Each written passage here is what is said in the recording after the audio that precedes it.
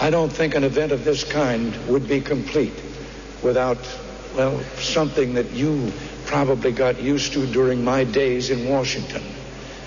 One of my stories. It's a story about a woman who walked into a bridal shop one day and told the sales clerk that she was looking for a wedding gown for her 4th wedding. Well, the saleswoman asked, just exactly what type of dress are you looking for? A long, flowing white dress with a veil, she responded with assurance. Not totally convinced, but afraid to offend the woman, the sales lady said, you know, dresses of that nature are usually more appropriate for brides who are being married for the first time, for those a bit more innocent, if you know what I mean. Well, the lady retorted and put her hand on her hip. I do know what you mean, and I can assure you I'm as innocent as the rest of them. Despite all my marriages, I remain as innocent as any first-time bride. Well, you see, my first husband was a dear, sweet man. It was a terrible tragedy, actually. All the excitement of the wedding was simply too much for him, and he died as we checked into the hotel on our wedding night. I'm sorry to hear that, said the clerk, but what about the others?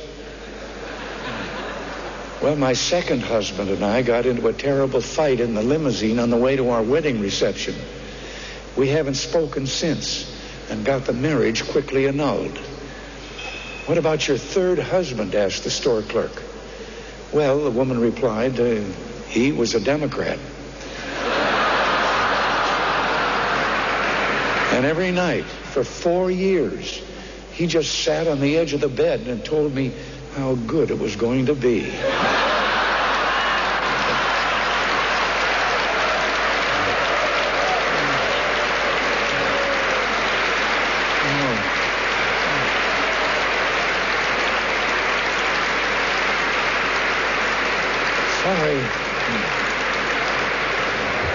Sorry, I just couldn't resist telling you. My friends, on a serious note, I would like to end by telling you something that Nancy and I have wanted to say to you for a long time. During our years together, here, as you know, things were always on the move. As soon as we accomplished one objective, we were quick on to the next. There was rarely time to celebrate victory or recall all the people who made it possible. Well, one of the benefits of retirement is you get a chance to reflect back over the years. Since Nancy and I have returned to California, we've spent many occasions looking back at what we did here and remembering the extraordinary people who worked so hard to make those great days possible. And we wondered if we would ever get the chance to thank them. Well, you are those people, those great individuals who gave so much of yourselves, who sacrificed and supported us and helped us achieve everything we did. So I will conclude tonight by saying the greatest gift I could receive on my birthday is to be able to stand before each and every one of you and convey in the only words I can how grateful Nancy and I are. Thank you for being there and for being here. And thank you for making this evening a memory I will cherish forever. And until we meet again, God bless you, my friends.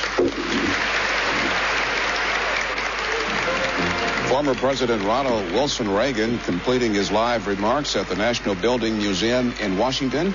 And we welcome our CNN International guests or viewers who were following our live coverage of this speech.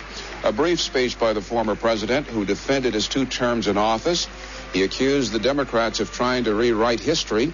And he said at one point, I'm getting awfully tired of the whining voices at the White House these days.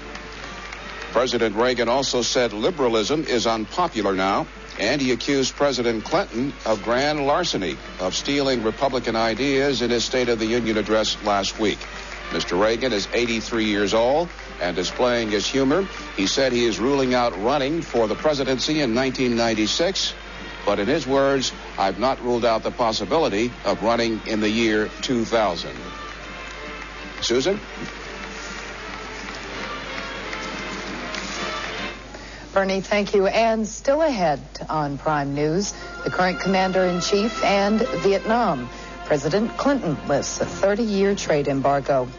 And so long, Sputnik. Hello, shuttle. NASA launches a Russian cosmonaut and opens a new cooperative venture within one-time Cold War rival. Discovery on the roll. Roger, roll, Discovery.